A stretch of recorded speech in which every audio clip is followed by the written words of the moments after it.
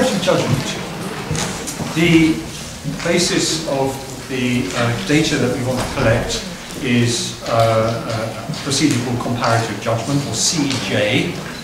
We mentioned it this morning. It's the website that we're using is called No More Marking, and it's interesting that there is an upsurge of interest in comparative judgment as a way of constructing scales, constructing measurement scales.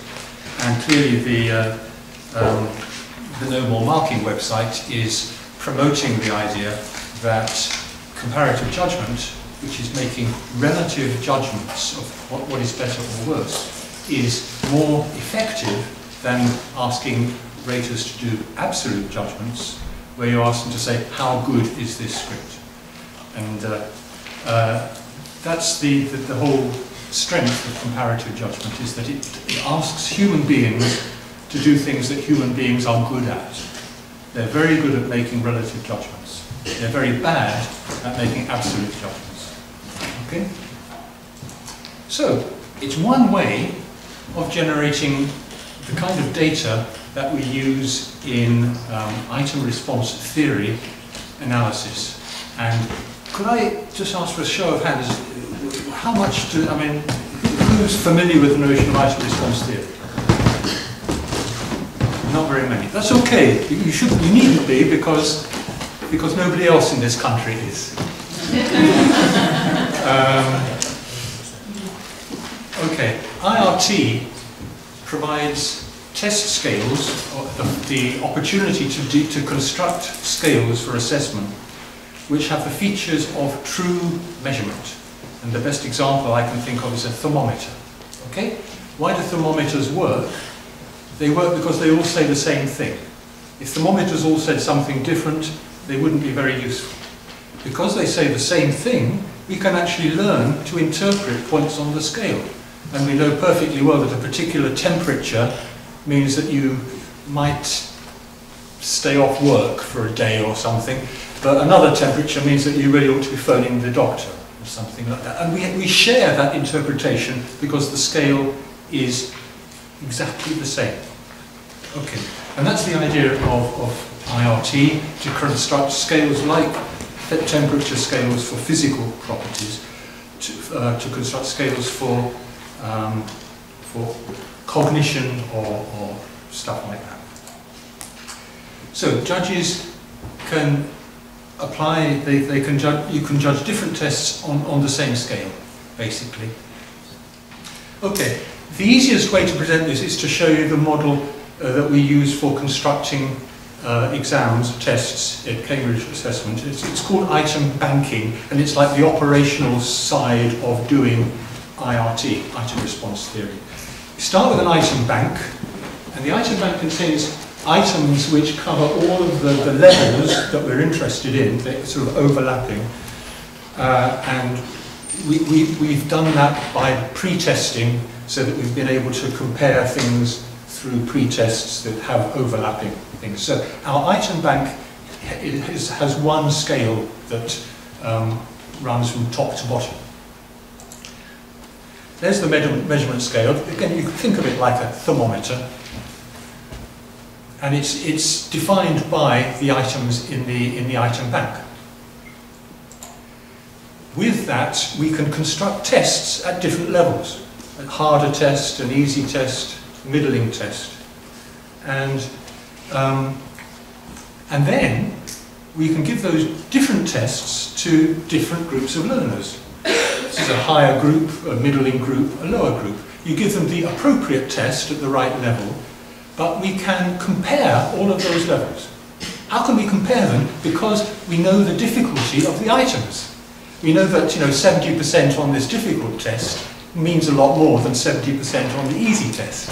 So we can calibrate the position of the tasks and the people, and they all fit onto the same scale. And the other thing, which is very important, we can fit standards onto that scale. They're just points on the scale. And they will always come out the same. Even if the test is a little bit easier, a little bit harder, we can still hit that standard perfectly. Because we can do that, we can develop the understanding of the scale, like we understand the thermometer. This was just to show you how intuitive IRT is. You can see a person and an item on a scale there. The person is higher on the scale than the item, therefore they are better. And that person has a higher probability of answering the question correctly, higher than 50%. If the person were lower, then they'd have a lower probability of getting the item right. So we're dealing with probabilities, and we can use our probabilities, which are very accurate things. So here we are. This is what we're going to ask you to do now. We're going to take can-do statements from different sources, various parts of the world, Australian, American, English, British, the Common European Framework, and we want to put them onto a single scale. We do this by ranking them, and we will rank them in a specific way. We will ask you to compare pairs. It's a binary judgment. You will look at two statements, and you will say this one is a higher level than that one. And that's all you have to do.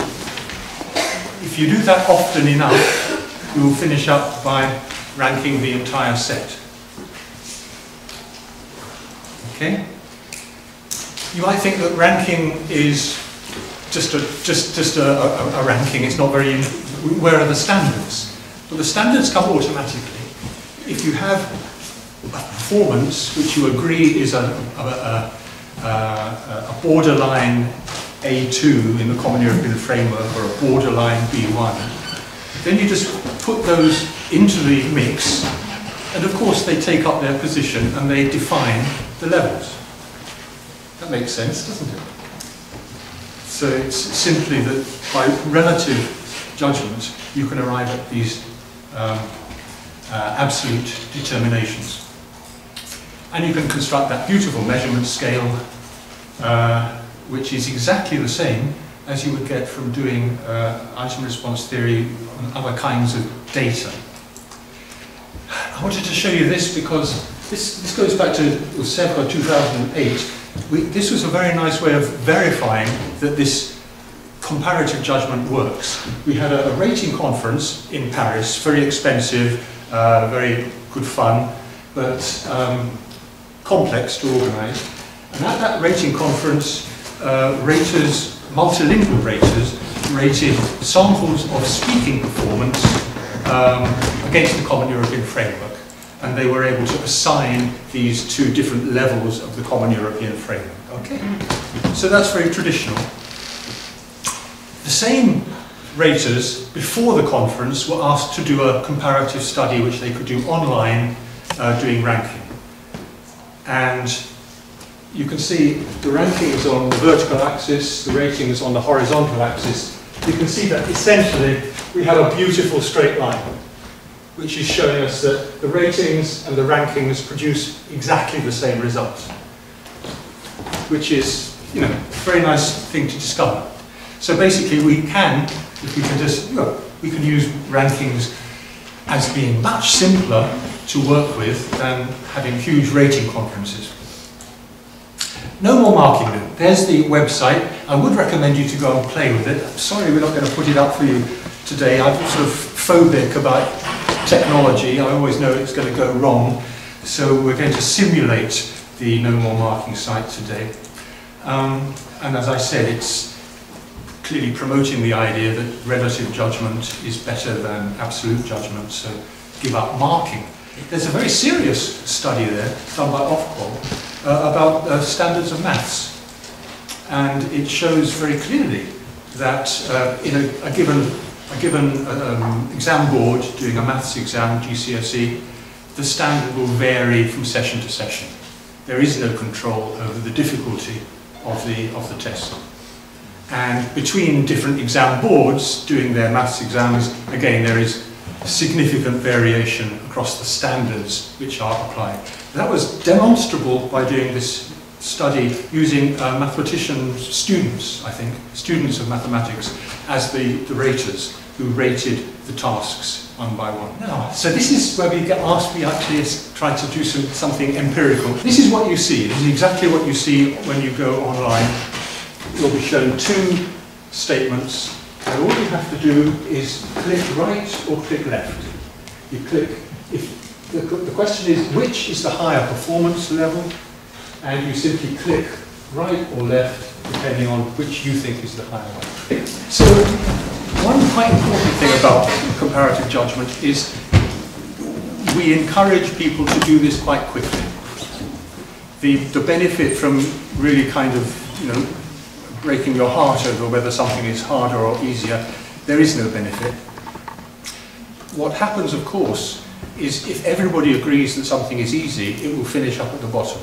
If everybody agrees that something is difficult, it will finish up at the top. If people can't agree because they're very similar, then they'll finish up in the middle. And that's the correct answer. Okay? It's the probabilities work out perfectly. So don't worry if you're not certain, just say whatever comes into your mind, as it were. Okay, you've had long enough of that. 3, 2, 1, next one. You can see the same one appears twice. There has to be linking, they have to all be linked to each other so that you'll see things coming up more than once. Okay, off you go. Okay, here's number 3, off you go.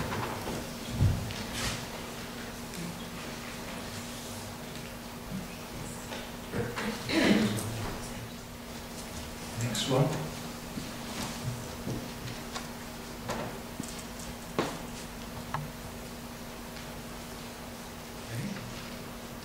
Next one.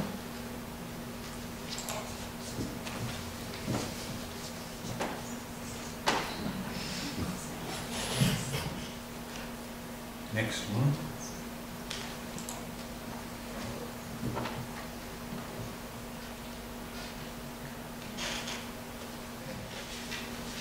Getting near the end, I think.